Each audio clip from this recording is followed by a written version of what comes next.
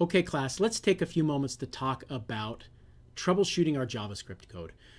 We've been using the HTML Validator recently, or the last few weeks, to kind of make sure our HTML is well formed, that it's correct, that it's got everything in it that it needs. And that's been great, and it's been very valuable to get in and see those errors and know what you might have messed up on, right?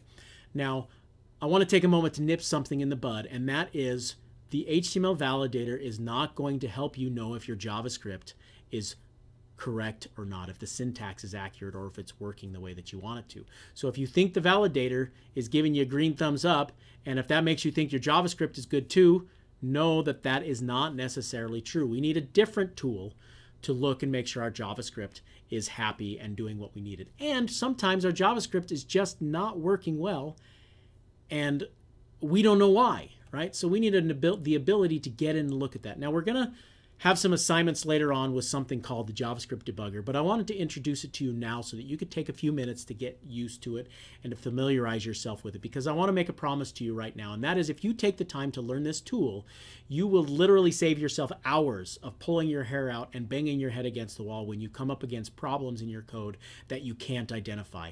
This will help you identify where those problems are exactly and give you clues to know how to solve them. So take the time to learn this tool.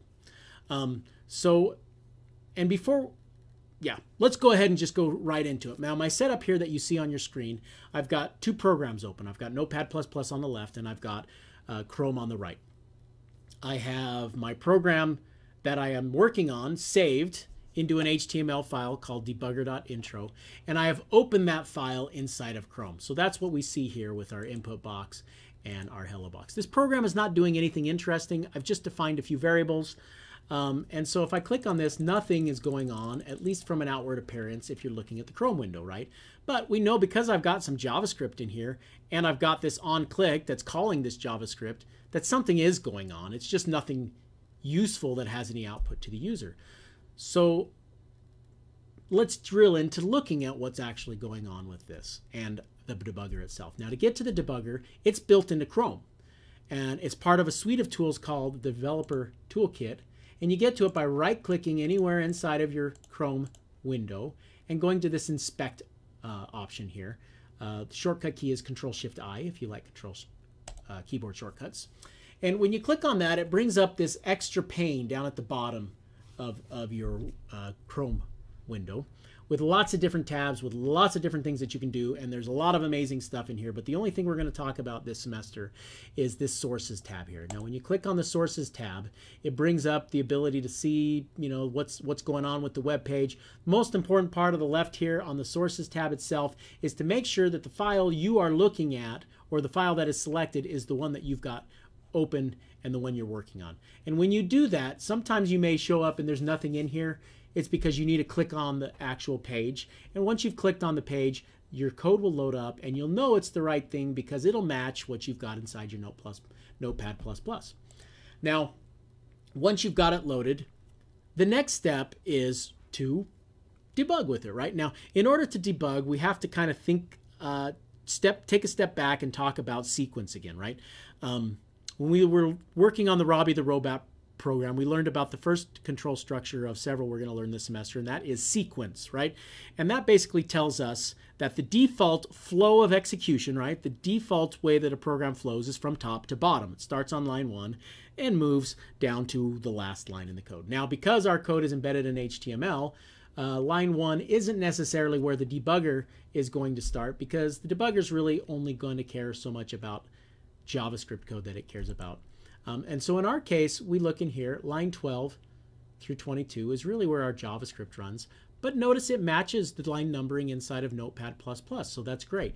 But the point of a debugger is it allows you to kind of pause the code and look at what's going on inside your code, because you want to see what's going on, and because we're making certain assumptions in our head about what it should be doing, but it's not doing that and something's broken. And so I pick a point in my code that says, you know what, I want to look at line 13 and pause it there and see what's going on. And in order to do that, I need to understand a breakpoint.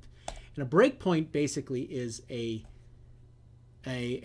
concept, right, that allows me to tell the debugger where to pause, right? And it's as simple as clicking on one of the line numbers that has JavaScript code, and it gets highlighted in blue, and it sets a breakpoint. And a breakpoint basically means now when I run my program, instead of just going all the way through, it pauses, and notice it paused right on line 13. It highlights line 13, so it's very clear where we are in the program. It's also important to note at this time that it is paused before line 13 has run, so we haven't actually seen anything yet. Now, just to kind of explore this debugger window a little bit, now that we're in the pause state, the other thing that you're really going to be interested in is this scope pane over here. And the scope basically shows us all of the variables that we have defined inside the scope of the context of the running code. In short, the scope of the function is local, right? If you've got stuff defined inside your function, it's going to be in the local scope, and that's important to remember. Now we're paused, nothing is there other than the fact that we see representations of all of the variables that I have. They're all undefined because none of those lines of code have run, so nothing has been defined yet. No values have been given, and that's where we come up to this next section up here, and that is these buttons, or are these buttons which allow us to kind of navigate once we're in our paused mode. This one here is our most important one probably for us this semester. We may use some of these others as we get into code with multiple functions. But here, it basically allows you to just go from line to line to line inside your function, and doesn't try to do much more than that. So you'll notice here as I click it, things start happening, right? And every time I click it, it moves to a new line and something changes. You'll notice that as the line gets executed, I get this neat little thing on the right that tells me what changed, right, and what it changed to.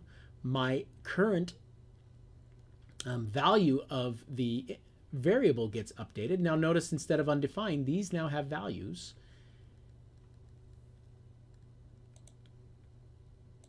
And as we move through and give everything a value, we are, everything is set. And really at this point, the code is done. We click one more time. Well, I guess it jumps down. We've got another piece of code down here on line 28 where we're calling the function. And then we jump out and the program's done. Now, just to look at that one more time, this time I'll put some data in there. We click through. And we can look at things. Now, I just want to take a real quick moment to talk about the different variable types before we end. Well, we'll talk about one more concept before we end. But notice that here's another little tool. Just like we've got syntax highlighting over here in our HTML, we've got color coding going on here inside of our variables to know what type of value is stored inside that variable. So not only do we have the quotation marks telling us this is a string, but it's also red, right? So everywhere we've got a string, it's red. Notice my value that I put in the box got pulled in and saved into the object, and I'll tell you why I have an object there. But we've got different types of strings going on. We're going to talk a little bit more about Boolean later. But notice Boolean is a little more muted color of blue. Our numbers are all this kind of vibrant blue, and our text is red. Our strings are red. And that's kind of the debugger in a nutshell, and the navigation of the debugger. The one other thing that you'll come across a lot is sometimes when you load your program, you're going to get errors right from the get-go, right? And if I come in here, let's make an error. So I'm going to delete one of my quotation marks at the end of my string. I'm going to reload my program, and notice immediately I get this red arrow box, or this red X up here, and I can see a kind of a squiggly underline and a red X here on line 13, right? The same where my error is.